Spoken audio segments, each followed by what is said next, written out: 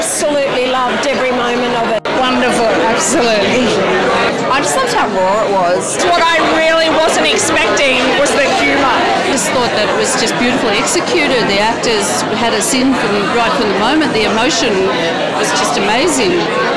Really moving. Yeah, I thought the actors did a fantastic job. I found it compelling.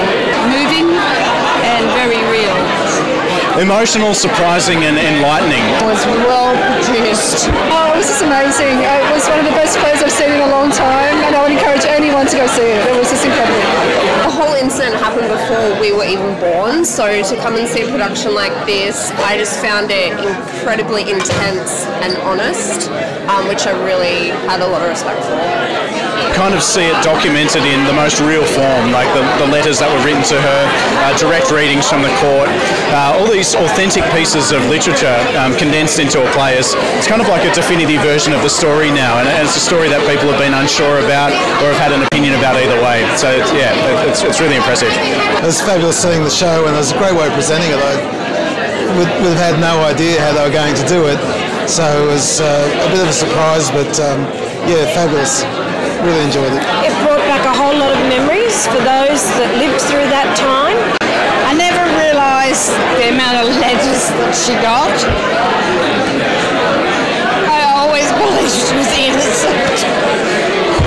5 out of 5. Yeah, I'll give it 5 as well. It was excellent. Oh, it's a 5-star all the way. All the way. Everything about it.